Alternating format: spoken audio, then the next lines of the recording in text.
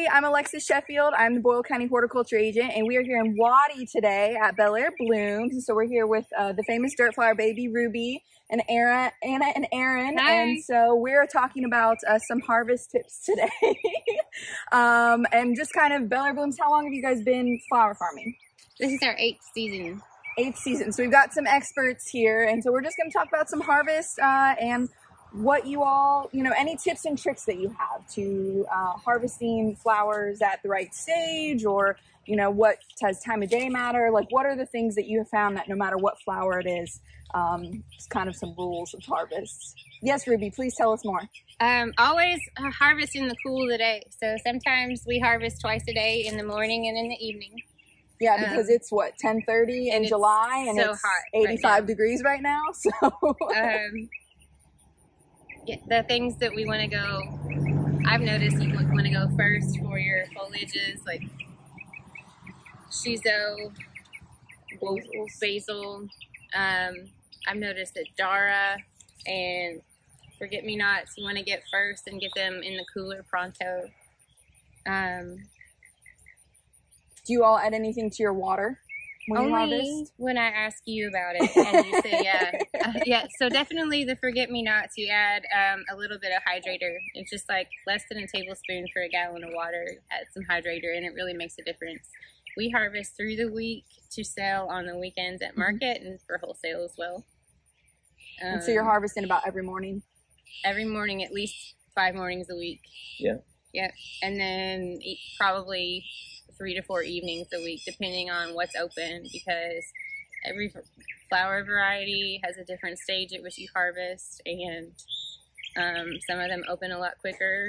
Lots to keep track of, right? When you're growing, like, what, you probably guys grow 50 different varieties of things? Yeah, at least. So lots of things to keep up with and keep track of. Definitely. So we're harvesting in the cool water in the mornings. Are you all using clippers, knives? What's your favorite tool? We use, I call them pruners. And we have one rule at this farm, and it's don't stick your fingers in the pruners. We've all been there where you're snipping, you snip a little bit too close to the finger. Right. So always make sure your pruners are nice and sharp. My favorite kind are Baco, B-A-A-C-O. And then make sure they're sharp, and then make sure your buckets are clean. And so you guys, do you have a standard bucket washing day, or is it just like a constant turnover of buckets? Monday morning. Monday morning? Mm-hmm. And so are you washing with just like a Dawn or bleach, or what's? Just a little bit of soap. A little bit of soap? And just a little bit. Swirling it around? Yeah, you kind of just you don't want any debris in the bucket. Right. We use a toilet brush. Yep. A clean toilet brush. And they're round, and so you just go around the bucket. Perfect. Spray them out and stack them up.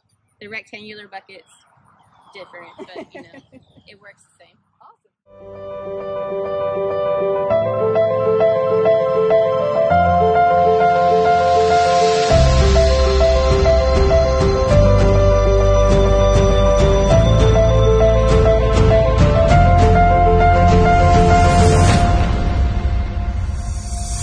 All right, so we're here in the tunnel, and so tell me about, is there anything that you like to harvest that maybe isn't as picky, like you can kind of harvest whatever, anytime during the day?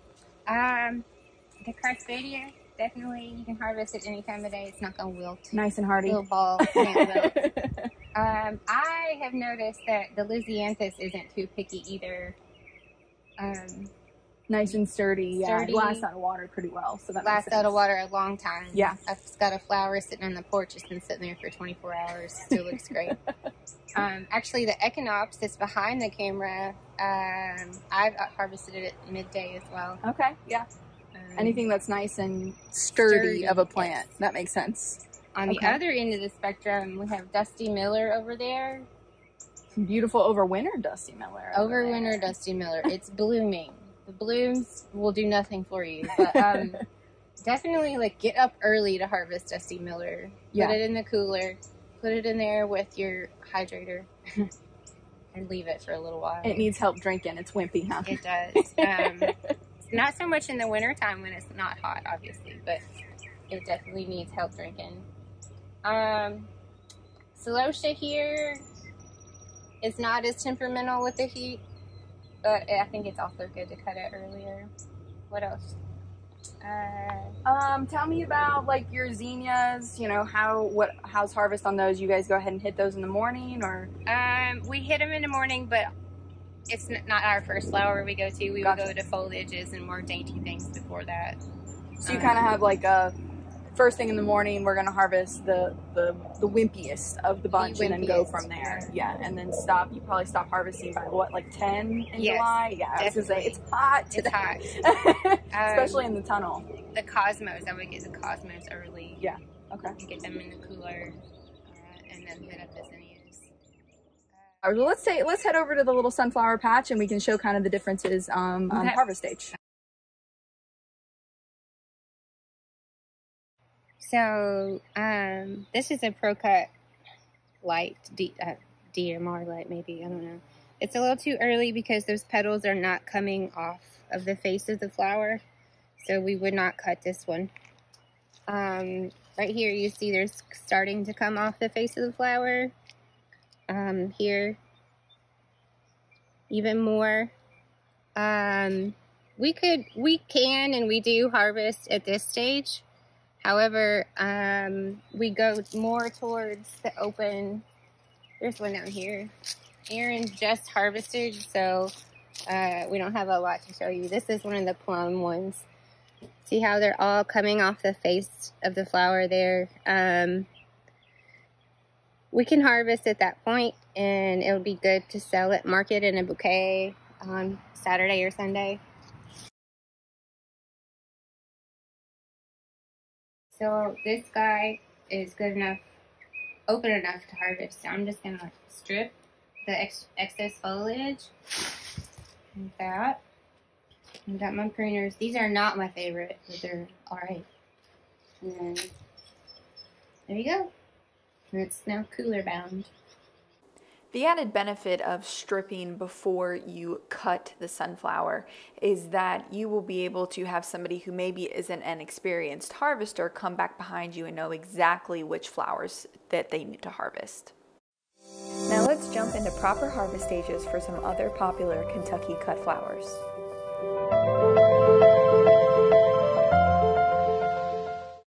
All right, so outside in the cosmos, and as you can see, Bellaire has kind of already gone through and harvested early this morning, but they left a couple here for us to show you.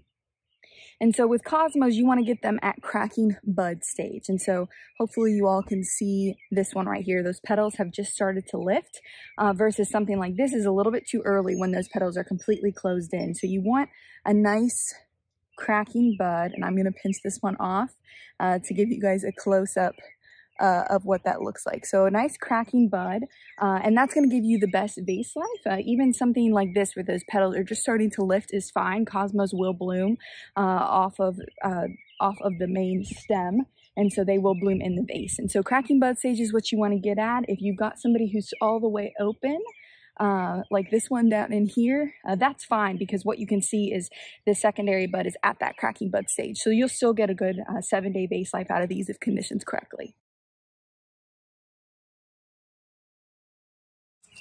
So Rudbeckia can be kind of a tough one when you talk about harvest, just because the bugs can get it is one of the reasons. And so a good one for Rudbeckia to keep in mind is sort of that wiggle test that we're going to do with zinnias. And so these guys would be ready to harvest because you've got a nice stiff stem on there. This one is a little bit floppy. Sometimes the trouble with Rudbeckia is going to be just keeping the bugs off of it long enough to get to this nice stiff stage. As well as remember, Rudbeckia is one of your dirty flowers, and so that means it's going to release a lot of tannins out into the water. So a lot of people like to use some sort of CBBN tablet, a little bit of chlorine, bleach, even a drop or two of bleach in your bucket can keep that water nice and clean. And you probably want to go ahead and keep these as only Rudbeckia in a bucket rather than mixing it with some of your other stems.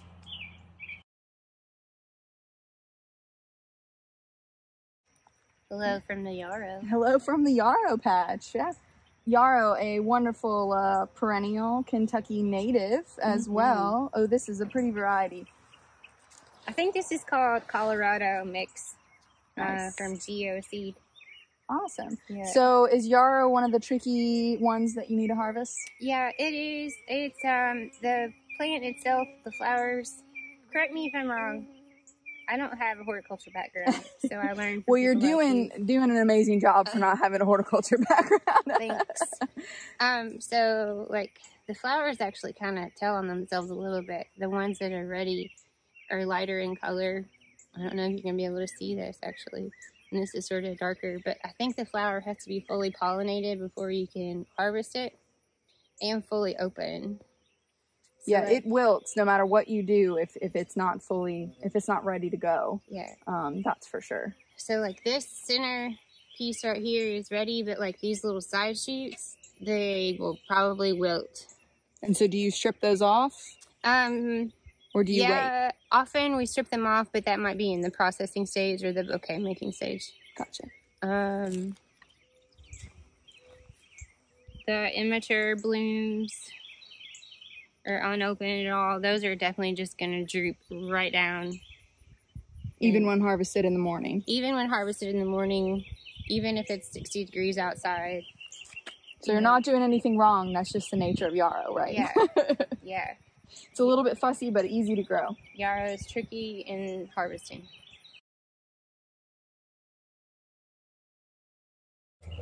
So we're here in the Lysianthus. These ones are in the high tunnel, but Bellaire also grows them outside. And so Lysianthus are a little bit more up to the grower as far as sort of how you harvest, but normally you want to wait for a second bloom to open up on a stem. And so you can see this one, you've just got that single bloom. Some growers will go through and actually pinch out this first bloom, which encourages these guys to open faster and a little bit more consistently. But it just depends on your growing practices. Bellaire likes to just wait, so this guy would be ready to bloom and wait for that secondary bloom. Especially in the high tunnel, you're not getting those water spots and worried about rain on there, and so you can kind of leave that secondary bloom on, or that first bloom on, and wait for the second one because you're just not as worried about any rain or spotting on the leaves.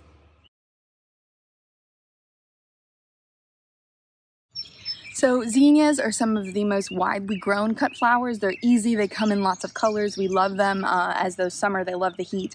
And so they're also one of the easiest things to test to see if they are ready to harvest. And so we do what we call the wiggle test. I'm sure most of you know, but you can see how that stem is nice and stiff. It's not moving anywhere when you go to harvest. Now, sometimes the tricky part can be when you see petals that haven't unfurled all the way. And so if we look at these guys over in here, you can see how we can do the wiggle test and it's a nice stiff stem. But what we see here is that these petals haven't unfurled all the way. And these petals probably won't continue to unfurl after we harvest. And so you can either wait a little bit while longer and it'll do fine on the plant, or you can go ahead and harvest it and just enjoy it for what it is. And now to show you one that's not quite ready to harvest, this guy right here. See how that head just kind of flops around? It doesn't pass the wiggle test. It's not that nice stiff stem that we see on this guy, right? So that's what you're going to want to do in order to know if your zinnias are ready to harvest.